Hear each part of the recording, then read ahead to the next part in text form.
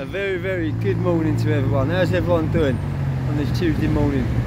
Looking a little bit grey out actually, but yeah, welcome to my channel guys, Joey Barnett TV. As you can see, I'm at the top of the scaffolding, and at the minute I'm rendering a chimney, and it's just literally falling away from me as I'm chiseling it. So I'll turn. So what I'm doing, basically what someone's done many years ago is they've pebble dashed over all the old crap, and that's what they do. They pebble dash it and hope that it's going to solve the problem, but it doesn't, because what happens is over time, especially on chimney breasts, the damp sets in and the water gets underneath the pebble dash, and yeah, it starts falling away from you.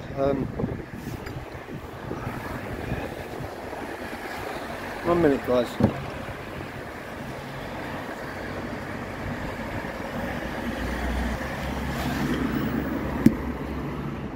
That's better. So yeah,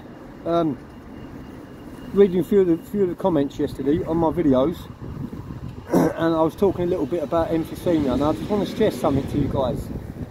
I'm not one to lay down and fall over, you know, as such.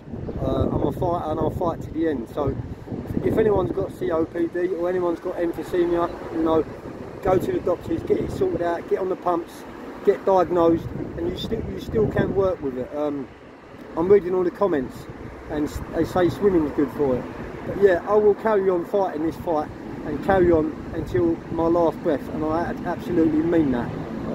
My dad did pass away of emphysema, and his uncle, but I'm not going to do this video about emphysema, and the reason why I'm not going to do a video about this emphysema is because I'm not one to moan. I'll just get on with things. You know, the reason I didn't upload content yesterday about my illness to get any sympathy. All I wanted you guys to know was I have got a terminal illness, and that you can work and you still can live a normal life with these illnesses, like I'm doing. Prime example. And also, you know, the life what I've come out of years ago. You know, spent all them years the other side of the fence.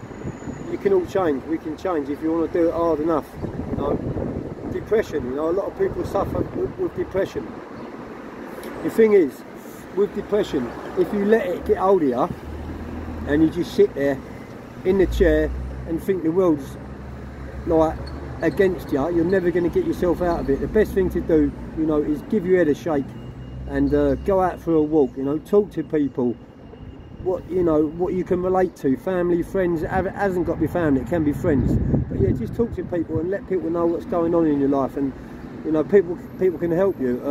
I actually mentor quite a few people with depression, but yeah, that's what I've been doing this morning guys, and I've even got my safety goggles on. Look,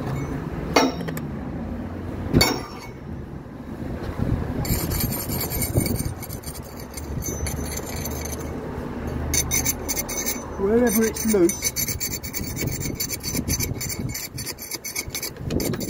like wherever the pebble dash is loose, that's where I'm taking it off. Move this phone over a little bit.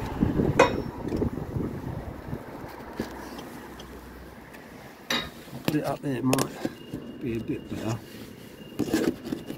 Got a few scaffold clips here.